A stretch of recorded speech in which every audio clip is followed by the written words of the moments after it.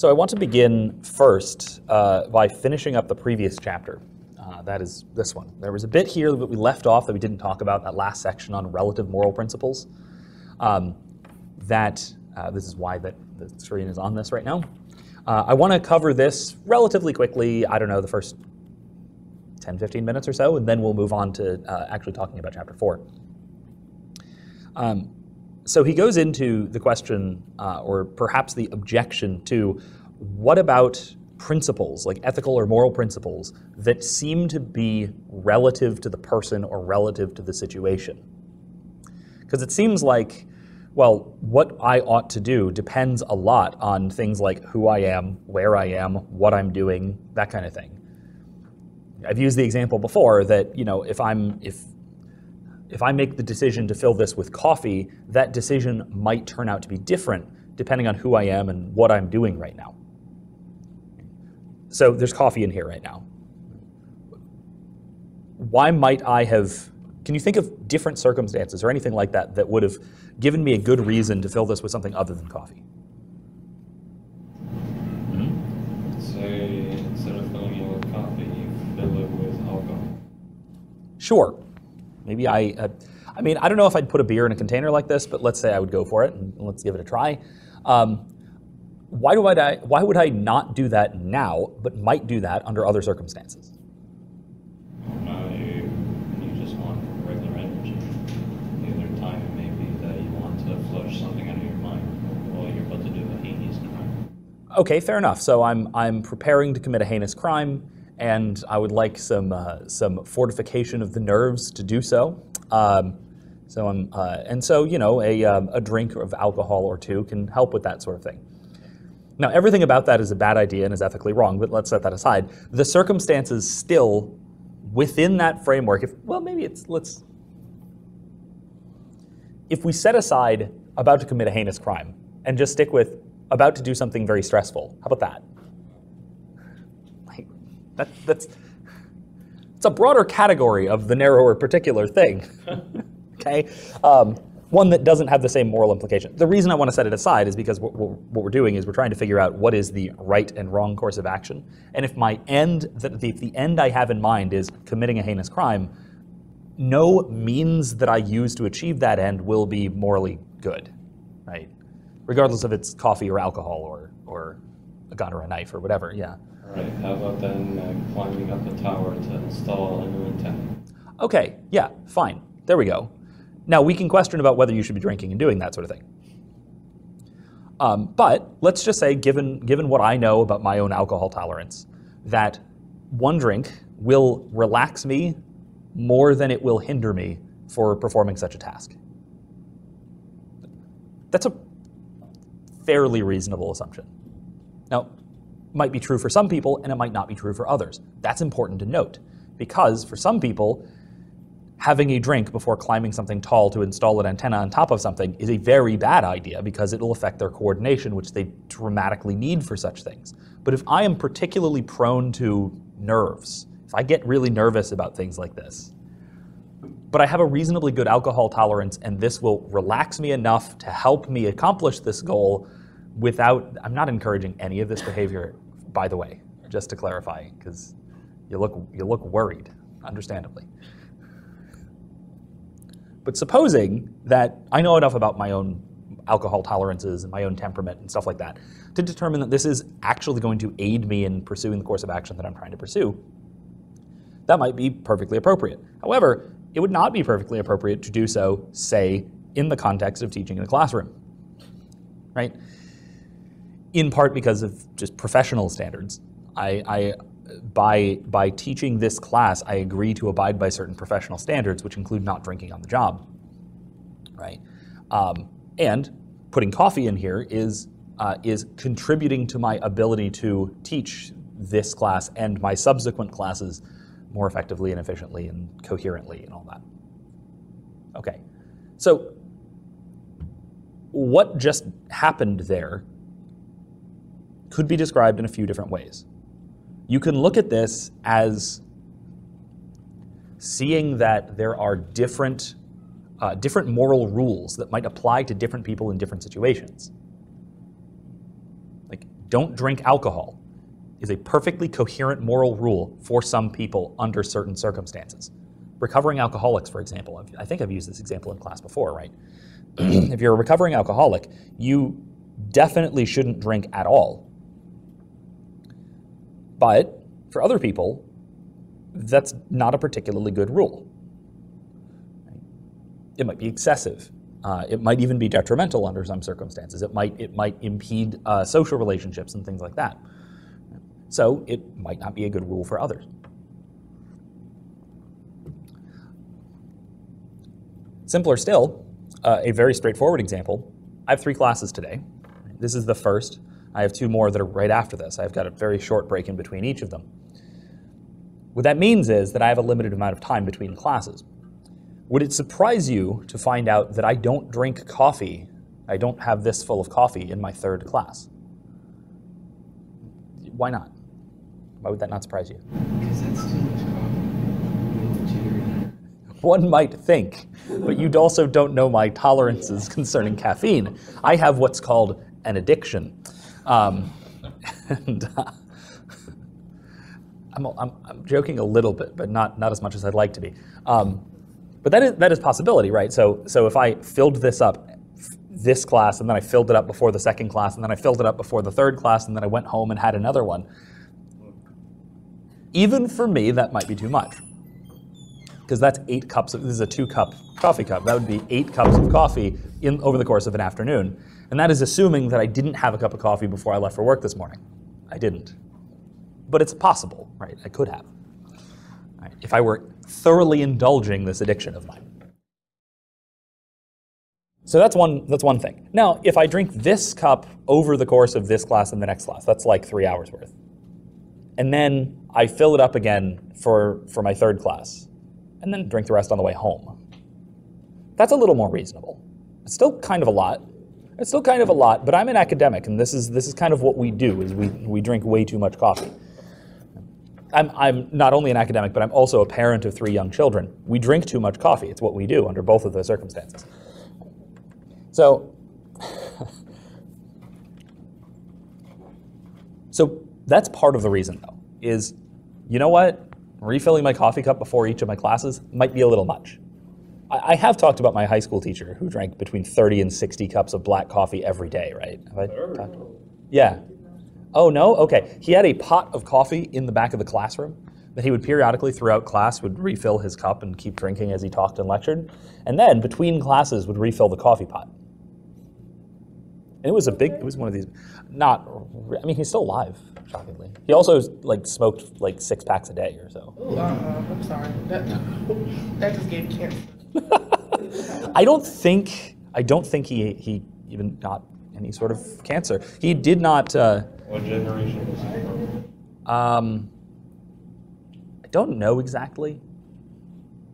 I think he's in his late 60s now, so he was in his 50s at the time. Probably early 50s. I don't know. Not sure. I know he was a soldier in the Korean War, so he was old enough for that. He was a frontline soldier in the Korean War. He was in the CIA bomb squad for a few years. He had a PhD, I think at least 2 master's degrees, and God knows how many bachelor's degrees. He was an impressive person. He had a lot of accomplishments. Absolutely. Slowly, though. Well, also, he was a great teacher, so it worked somehow. I'm not going to emulate the behavior, but I like the coffee. I'm not a cigarette smoker, really. I smoke a pipe on occasion, but I'm also giving it up for Lent, which has not been much of a challenge, which is good news in terms of withdrawals or addictions or anything. By contrast, a few years ago, I gave up coffee for Lent, and it was not fair to the people around me. I was not a kind individual during that. Anyway, that's how I know I have a problem, but I manage it. Anyway, I digress. The point being is, the moral conclusions about what should I be drinking right now might vary depending on me and depending on what I'm doing right now. Later in the day, I'm going to refill this with water. And that's a good decision for a lot of reasons. One, I don't want to drink too much coffee. 2, I don't have time. For me to go and refill this coffee from somewhere would mean I'd have to have a coffee maker somewhere nearby. And realistically, the nearest place that I could do that is either going over to Benedict's, which is quite the trip for a 10-minute break between classes, or over to the adjunct office, which is over in St. Edward's, which is also quite the trip for a 10-minute break between classes. Benedict's would be much closer. Right. But then there's a line, and then it takes time. Either way, it's impractical, and I'd probably wind up being late. And so it's contrary to my other obligations. I should not do so. By contrast, if I just go rinse this out and fill it with water over at the water fountain over there, I could be back with plenty of time. So there are lots of reasons for me to drink coffee from this right now, and lots of reasons for me to drink water from this later. That might look like our moral principles of what we ought to do might differ based on who we are or what we're doing. But McInerny is going to argue that that is not quite the case. Rather, it isn't our moral principles that differ, but merely their application. The same principles or the same general rules might apply radically differently to different particular situations. And this is where he brings up that shotgun example, which is just spectacular. I really like this because this is an example that goes back at least to Plato. No, obviously he wasn't talking about a shotgun, but he was talking about lending someone your spear. Bless you. Plato was talking about, gave basically the exact same example with less detail and talking about a spear instead of a shotgun, but it's basically the same thing. It's just, I love McInerny's version just because it's so richly detailed. So you borrowed your neighbor's shotgun. When you return from the hunt, you're told by several people whose word you have no reason to doubt that the neighbor whose shotgun you have used to bag your quota of mallards has in the interim been announcing to the skies that at the first opportunity he means to blast you to kingdom come. Already right there, there's a ton of embedded information here. Now again, I talked about this back in chapter 1 with the carpet tax example as well. There's no abstract philosophical reason for this much detail in his situations, in his thought experiments. But he does it for, I think, 2 reasons. One, because it's memorable. This is a lot more memorable than asking the question, well, if someone lent you a weapon and then demanded it back with the implication that they planned to use it to kill you, would you do it? I mean, yeah, you can summarize these 2 paragraphs into a sentence, but why would you do that? That's quite forgettable, and it doesn't feel real. And then the other aspect of this is that, like we've been talking about before as well, ethical situations are embedded within reality. They have details like this. This is a situation that could happen. This is a maybe odd and outlandish situation, but it's the kind of thing which isn't in any way sort of abstract or anonymized. This is a story of what could and would happen. And then you have to figure out, well, under these particular circumstances, what should I do? Because any situation when you're trying to figure out what should I do, it has particular circumstances like this. So why do you think that the guy is going to kill you? Well, a bunch of people told me, and I have no reason to doubt. I have no reason to doubt what they have to say. He's been shouting to Kingdom Come about it, which, I mean, they would have reason to know, and I would have reason to trust them. Okay, so I've used this shotgun. Why is that important? Why is it important that I've just got home from using the shotgun? Doesn't seem that important, but. Well, you just got back from the hunt. He's not anticipating anything, but he does know that the neighbor could come at any time of the day. Yeah, right. So I'm just coming home. I've been out all day. I've been busy, and as he goes on to say, you arrive home, take off your boots, mix a toddy, and are about to sink into the comfort of a chair. You're at home to relax. You're not, preparing for a confrontation, which winds up being morally significant here because what you are not, one, assuming that there is conflict approaching and preparing for it, and so you're not thinking in a manner involving conflict. But then also, this is the kind of situation where maybe if you had prepared for it, you may have acted differently. Like if you know that somebody's going to come demand a shotgun back, and is going to be quite angry about it and going to want to kill you about something that you probably didn't do, throwing leaves onto his lawn, apparently. You might have acted differently. You might have, I don't know, prepared said shotgun to intimidate him into backing down. Or, if you're wanting to be a little less confrontational and more honest about it, you might have misplaced or left the shotgun somewhere else where you would have to give him time to cool off before retrieving it to give it back to him. But that's not what happened. Right? What happened was you arrived home, you heard that there was this conflict brewing, and then you sit down and say, all right, I'll deal with that when it comes up, which is a fairly realistic response to this sort of thing. But now, given that response, now we have this apparent moral dilemma.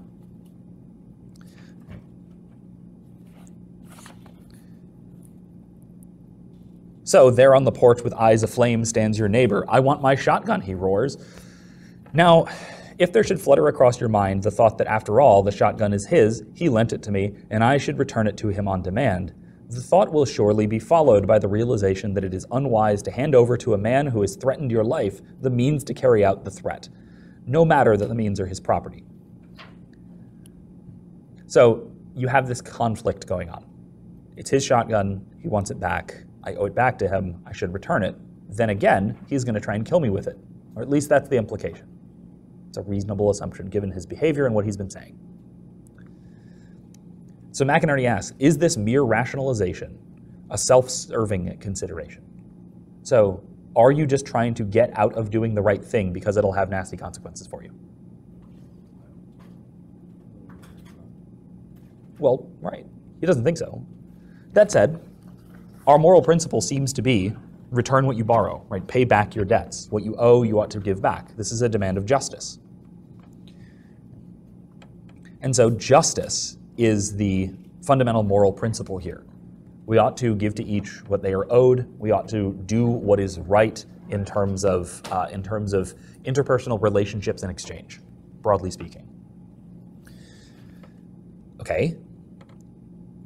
If that is the case, and that usually means to give back what you have borrowed, or to give people what you owe them, and you owe this guy his shotgun back,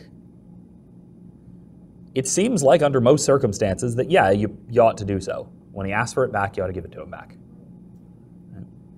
What's different about these circumstances, and why does it matter? They were trying to kill him. Right, so if he gives him the gun back, is that his life he's put at risk? Yeah, so what? Not to dismiss the point, but why does that matter? That does matter, but why? Why does that matter?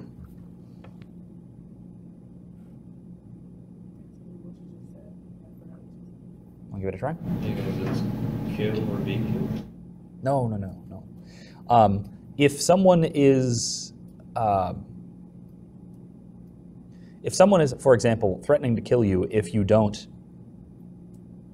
murder 10 million civilians, should you do it? No. I mean, if it comes down to it, and the nefarious villain kills you, and in so doing you don't murder 10 million civilians, fine. Yeah, you've saved 10 million people's lives. Innocent people, by the way. What if he chooses another person to do it? Then, well, maybe they're going to do it, but they shouldn't. Maybe he'll eventually find a coward. Somebody who would be willing to save their life, their own life, in exchange for mass murder. Now, we'll talk about this particular little bit, both later today, a little, and then more later on, both when we come back from break, and then another week or so later when we talk about the Milgram experiments and all kinds of things like this. This is going to be an ongoing topic for discussion.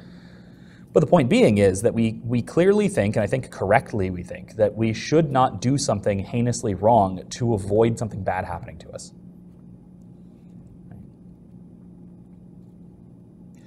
It is, as Socrates put this in the Apology, in his sort of defense, his failed defense before he was executed, it is better to suffer injustice than to commit it.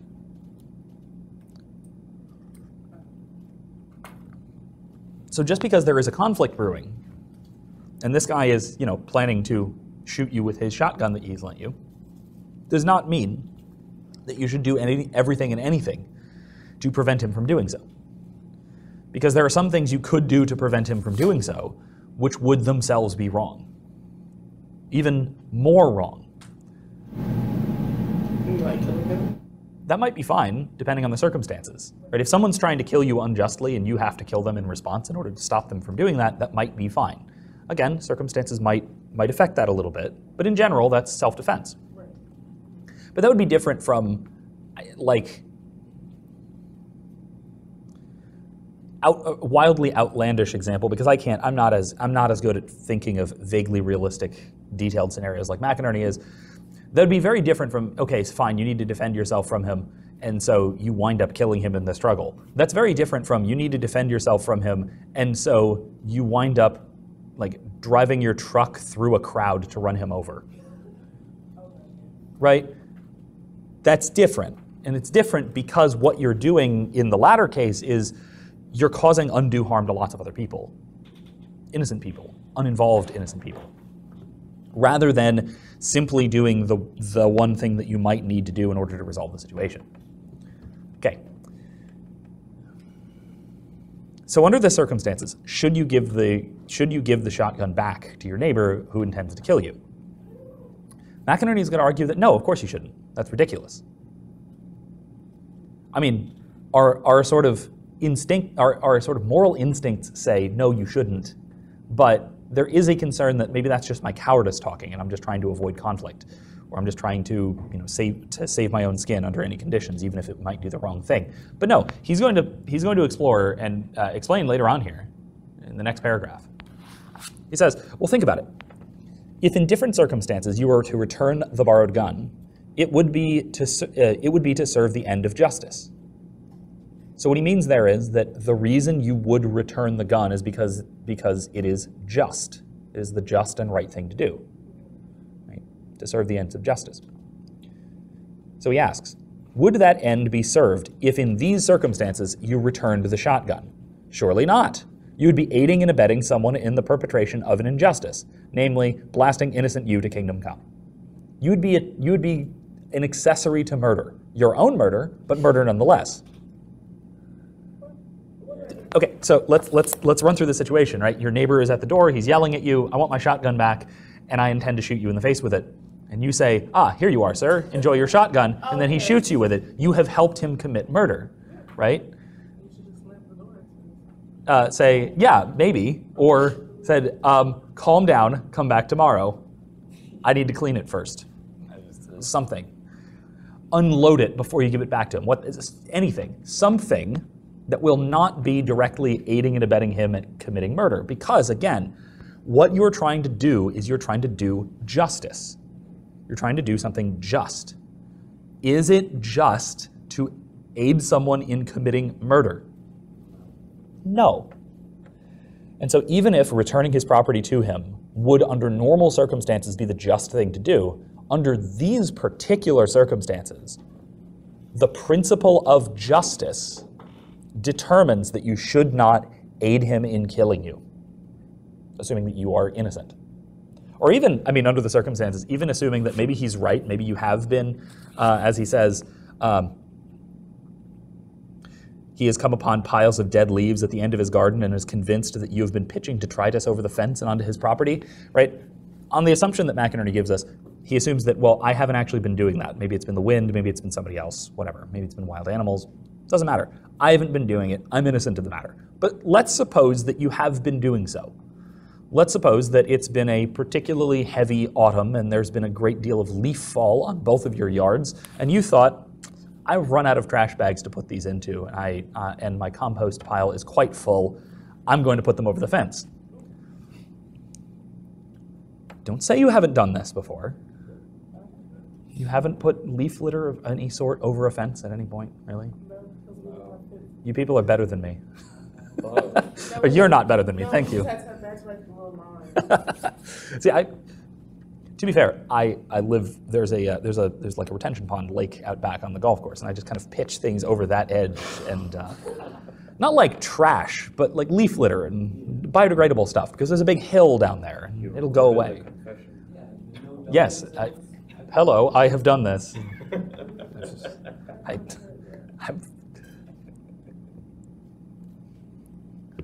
I will do it with biodegradable food waste too, like banana peels and such. I'll just check over the back fence and things, and it's fine.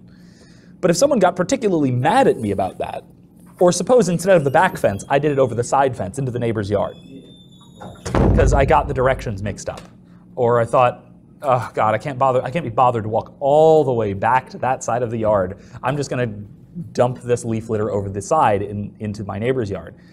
And my wonderful neighbor had come up to me, I'm going to kill you for that. That would not be justified either. So your innocence in this matter isn't particularly relevant.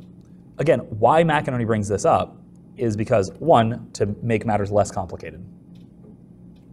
Because if you haven't done anything wrong at all, and it's entirely based upon a mistake on your neighbor's part, it makes the ethics of the situation much clearer.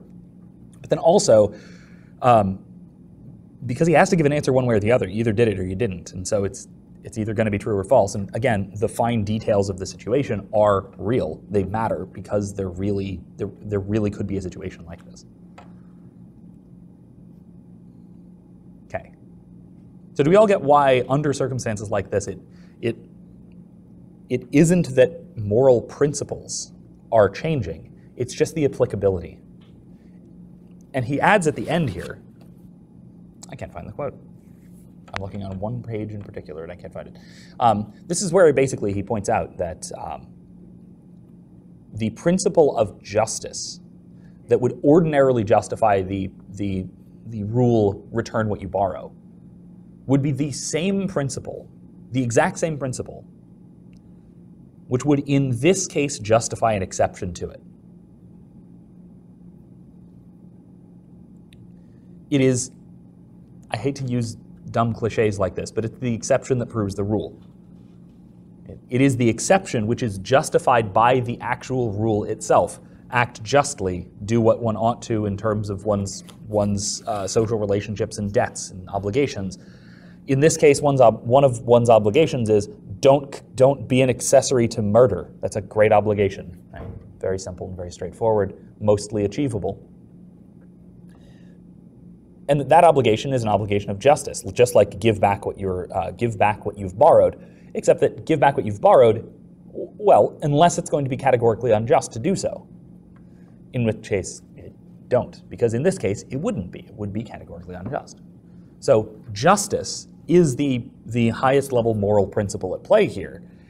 So the question is, what is the just thing to do? Is it repaying what I have, giving back or repaying what I've borrowed? Well, normally it would be, but in this case, no, because it would be unjust to do so in this particular concrete circumstance. So it's not that the moral principle is itself relative, its application is situational. Because we start, again, this is going back to that model we've been talking about all semester, we have these big abstract moral principles. These are our starting points for ethics. And then we have to examine the details of the situation, and then filter that principle through the details to find a particular outcome or a particular judgment or a particular course of action. And that's going to depend upon both, like what are the abstract moral principles, which we can figure out from the outset. And then it's going to depend on the details of the situation, and that's going to give us a particular answer.